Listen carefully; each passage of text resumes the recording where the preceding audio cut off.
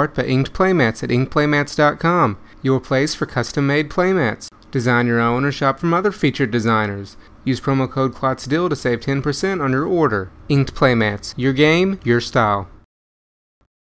To do on their website, and come join us for a fun, friendly F&M environment.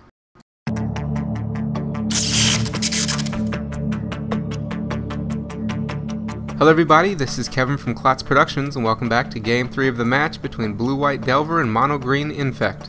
Josh was on the play for this game and started off by playing a Cathedral of War, and then Nick played a Seachrome Coast. Then Josh laid down an Inkmoth Nexus and played an Ichorclaw At the end of the turn, Nick used a Thought Scour on himself, milling a Glacial Fortress and a Geist of St. Traft. He then played a Spellskite on his turn.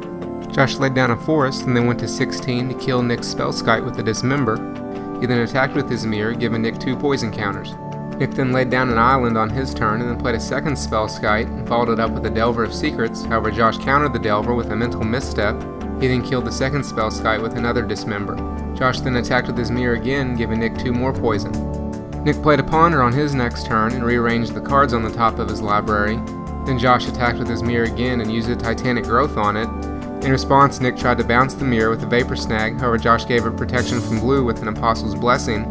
This allowed Josh to get in for 6 more poison, giving him the win to the game and the match. So that's it for this match. I hope you all enjoyed it. You can find the full version of this gameplay in the annotations at the end, along with links to my vlog and my Let's Play Duels of the Planeswalkers 2013. If you like this or any other video, be sure to give it a thumbs up and possibly add it to your favorites, and then subscribe to be notified when more videos are online.